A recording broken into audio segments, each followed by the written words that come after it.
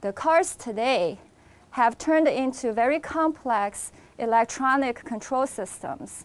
In this talk, when I say hazard, it means system states, a state of the system, when combined with the worst condition in the environment, will lead to an accident.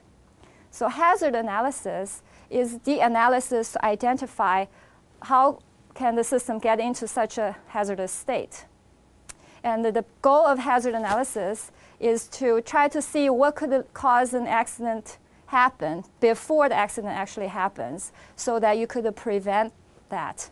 So in a linear chain of events model, what people believe about how accidents happen is one event happens, leads to another, eventually lead to the final undesirable outcome.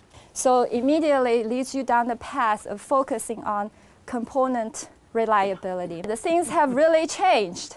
So the diagram you're seeing on the screen is actually an example of the software architecture from an automobile.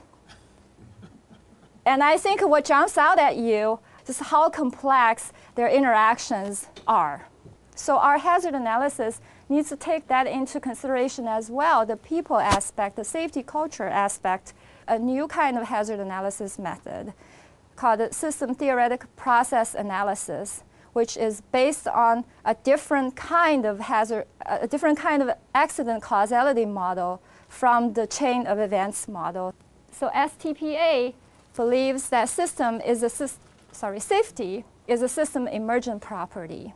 It's meaningless to talk about the safety of an O-ring without the context it is going to be put in. Instead of chain of events model for how accidents happen, it looks at safety as a controls problem. So you only have accident when there's unsafe control actions being issued from the higher level controller to the lower level elements in the system. It shows that safety is not just about the technical system. It is about the development process that's developing the system, how you make design decisions, how you regulate those design decisions. You can't model your technical system standalone without the operators as part of the controllers. The operators using the systems constantly issuing control actions. Today's talk, we're going to focus on hazard analysis, start with the accident or the loss you don't want to have. And the next, you ask, what kind of state in my system would lead to that accident? So that's the hazards you want to identify. I assume I started safe, right? The system will only change its state when the controller issues an action. So what kind of unsafe control actions can my controller issue? That's the next step, called the causal analysis. What in my system would cause the controller to issue an unsafe control action? That's the core of STPA here. The outcome is a list of causal factors at the lower level of the system that might lead to the top level accident. And those causal factors can be in turn written into design constraints and then design requirements. Adaptive cruise control is a feature already in many premium vehicles. These cars have a radar in the front. The radar can sense the distance between your vehicle and the vehicle ahead of you. When you set cruise control, you also set the safe distance you want to keep.